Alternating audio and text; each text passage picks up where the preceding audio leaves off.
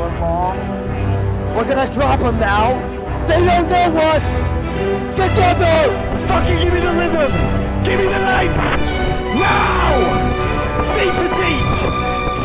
3/4. Half. Got lengthen. Lengthen. Full. Give me 10. Step, yeah, let's get ready to shift to base 1 into. This is 1, 2 now. We have fought tooth and nail to be here, ladies. Sit up, we dial in. Every black girl in that crowd is watching you. You're setting a goal, you're setting a tone. Let's remind ourselves why we're here. This video is going to be part of my series on the 8, where I'll go over the different aspects of each position. Even if you've never rowed before, you may have heard of the small guy or girl who sits at the front of the boat. Now, what do they do and why do they have to be small?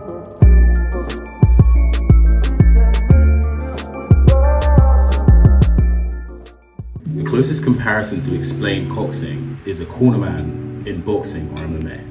Now, I'm going to throw a couple scenarios at you to explain their job and how it works.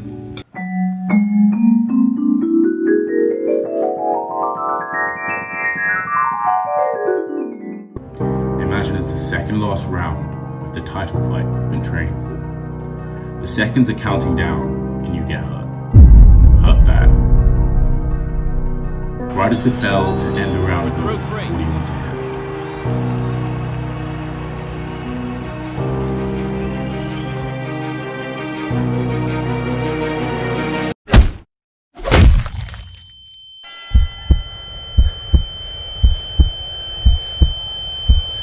Get up, it doesn't hurt, get up. You can do it, you can do it. Go, go. Punch him in the face. I think that will work.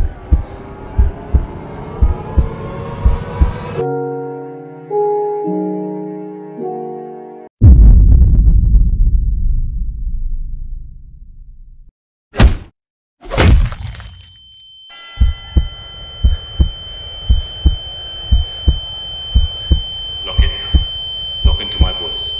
Shake it off. Clear your mind. You've got a job to do. Yeah, that's it. Breathe. Just focus on your breathing. In. Out.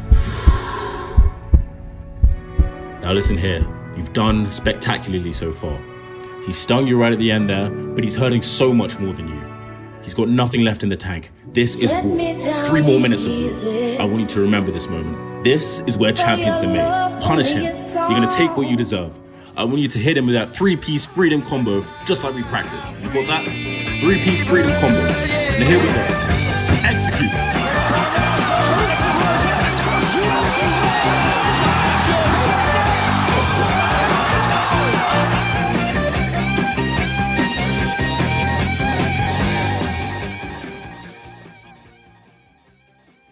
Just to explain the metaphor, the sting right before the last round, that's the last 500 meters. The last section of the race.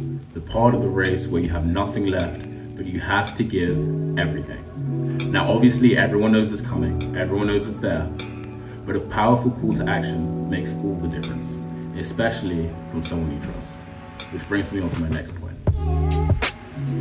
Stay loose, stay long. Front end, connection, press through the back end. The cox is the only person that can see what's happening inside and outside of the boat in practice and race situations. This means 3 things. Firstly, during a race, since they are the only ones who can see the field, they have to update the crew on where they are in terms of other boats and how far they are to the finish. Yeah, boys, 3 seats down from the lead. Stay keen, stay sharp. 12:50 gone, now we go. Now we go, stay clean. Get that gold medal. Yeah, Callum, moving. Legs, legs, legs, yeah. Depending on the situation, the coxswain can tell a little white line about how far you have to go in order to push more out of them. But the worse the lie is, the more trust they lose. The new lie detector 3000 is programmed to go off when it hears you tell a lie. For example, go ahead and tell an obvious lie. Grass is blue. I'm a tall black man. What do you mean by that? Secondly, since the cox is the only one who sees what everyone in the boat is doing with their oars, they can give out technical advice on what to fix in order to find more speed. This means they are also the main communicator in the boat and have to make sure everyone is in time and doing the same thing. Level hands as you connect.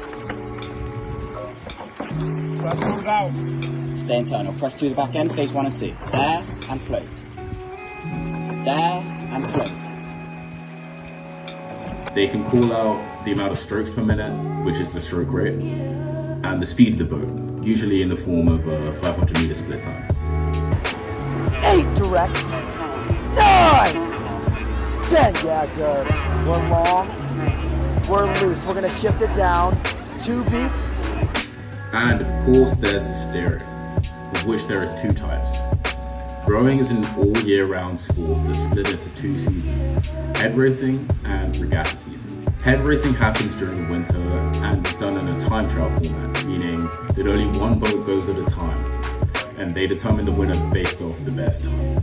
Head races are usually in the range of 5 kilometers or more, and the most notable ones being the Head of the Charles and the Oxford and Cambridge boat race. Head races are usually done on rivers, which have windy courses, which means steering.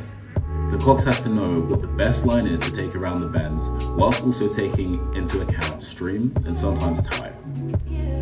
And then there's the regatta season, aka straight lane racing. Now this is why, in my opinion, steering is one of the least important traits to judge a coxswain on. Now over time, keeping a boat straight should become second nature. On a straight leg, it shouldn't be too difficult. However, during practice, if you practice on the river, and during head race season, it's obviously very important. The coxswains also have to give orders to turn the boat, park the boat, take the boat out the boathouse, as well as putting it back in. The last major part about being a coxswain is the weight. For a men's race, a coxswain is not allowed to be under 50 kilos or about 120 pounds. And if they are, they have to carry extra weight in the boat, which no one wants to do because you want to keep the weight in one place and stop it from moving around. Now here's where the game begins, because obviously you want to carry the least weight possible. So much like any sport where you have to cut weight, the coxswains have to weigh in sometime before the race and have to be 50 kg or above. But as soon as the weigh-in is over, they want to be as light as possible. Now I won't shed any trade secrets, so I'll leave it up to your imagination how they're losing their weight. Now that is the easier part for most, as the hard part is usually making 50 kilos, especially for the taller guys. In my opinion, the weight of the coxswain doesn't really matter as much as their skill. Obviously, as long as they aren't too far off the weight, as studies have shown that an extra 5 kilos or 11 pounds in the boat will only slow it down by about 0.3 seconds, which is nothing in a head race. But in side-to-side racing, when the margins are so much closer, you definitely don't want to be the cox that's wondering what. Anyways, that's all for today. I want to give a shout out to all the female coxes on all the men's teams. I have no clue how you manage to parent 8 smelly, sweaty men daily, but we definitely need you, so I salute you for staying. If you reckon I've left anything out, let me know in the comments. I also filmed this video whilst having water blocking my right ear, so I apologise for any audio problems. But as usual, subscribe to the likes, buy more shares, and I'll see you in the next one.